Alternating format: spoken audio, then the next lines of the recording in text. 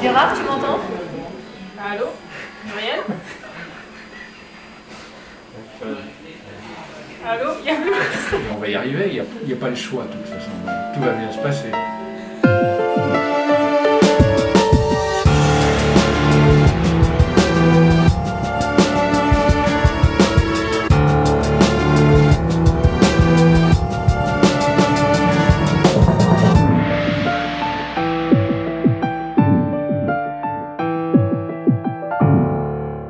I just found math and physics fun. And when I just first heard about lasers, to me, they just sounded so cool. I was very good at it. And so kids ask me these days, how do you choose a career? And what I say to them is, well, look for something that would be fun every day when you get up in the morning, which I can now say about 60 years later is still true.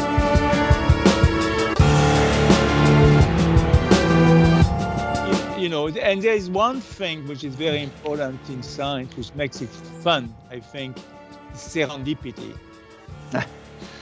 Serendipity, you know, something that you were not planning, and you find it.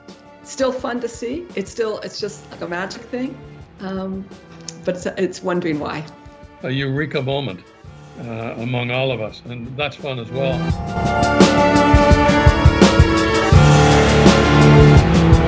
I was maybe 5 or 6, and he said, "Gee, I had a coffee yesterday with Madame Curie," and so I say, "Well, you know, big deal. What is she? What is he? Is she?" And he said, "You know, she's a Nobel Prize winner," and so on. I said, "Wow, Nobel Prize winner? What's that?" Everybody's going to think you're an expert on everything. You're not. And I know very well I'm not. I don't know if you noticed, but I think they're humans, you know, just like you and me. That's okay.